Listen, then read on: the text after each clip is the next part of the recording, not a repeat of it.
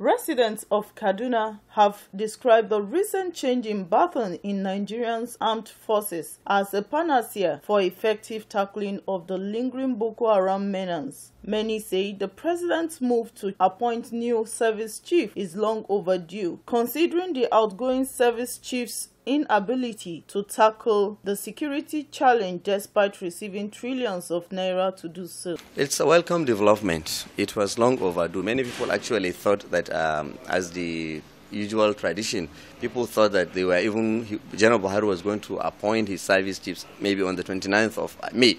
But actually he took his time and studied the terrain. It's a very good step in the right direction. A lot of people have been complaining the president has been very slow in appointing his new service chiefs. I think what he has done is the best because he has to take his time to know the right caliber of people to put in those positions. It's a good thing because the new people coming, they also understand the challenge that the previous people have been facing. And like one of them that I know very well and I've actually worked under him, that is the Chief of Army Staff, Buratai. I did my youth service in his office. So I know him to be a very good army, and I'm sure with him they will go far in combating the insurgency in Nigeria. It's a nice one, since our president says the appointment was based on merit. We are very grateful for what he's doing.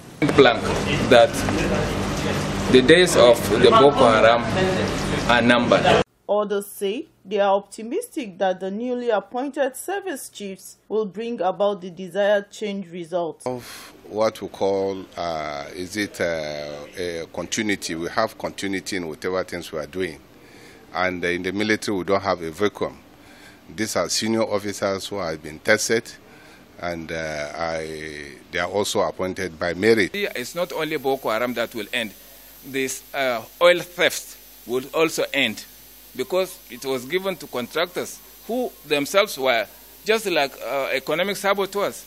Instead of doing the right thing, they are making money without tears. This time around, they will either embrace the amnesty thing to go and learn how to live a proper life, or the right people will just get the bullets. They will force. After all, those who kill deserve to be killed. And Boko Haram have nothing to do with religion. Nigerians are full of high hopes. The new service chiefs will hit the ground running, especially the renewed attack by the insurgents group, calling on them to discharge their duties with utmost respect to the existing rules of engagement. We're losing lives on a daily basis, and especially in the northeast there it's not really funny. So the expectation is very, very high. We expect them to bring to the end this insurgency in Nigeria here. I expect them to assume, or rather to assume their responsibility very well, with utmost seriousness, because the main problem that is facing this country today is security challenge, and I expect them to live up to that responsibility. In a very different terrain, an environment where there is not going to be politicization of the military, there is not going to be polarization, there is not going to be fragmentation. They know that the onus is on their shoulders to make sure they take this country, especially the issue of the insurgency in the northeast, they tackle it head on.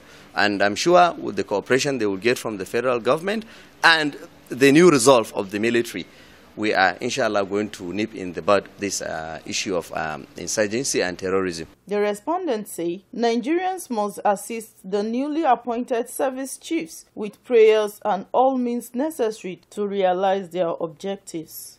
Elizabeth Oshinowo, Liberty News.